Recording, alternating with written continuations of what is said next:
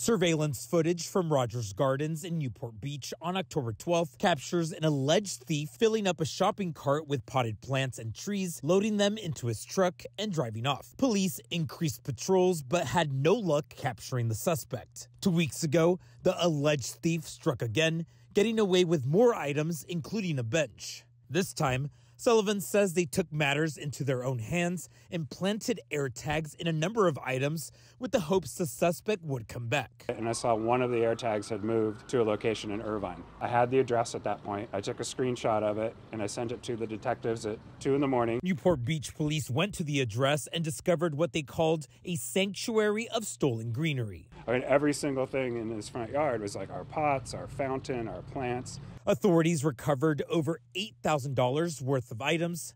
The suspect now faces 4 felony grand theft charges.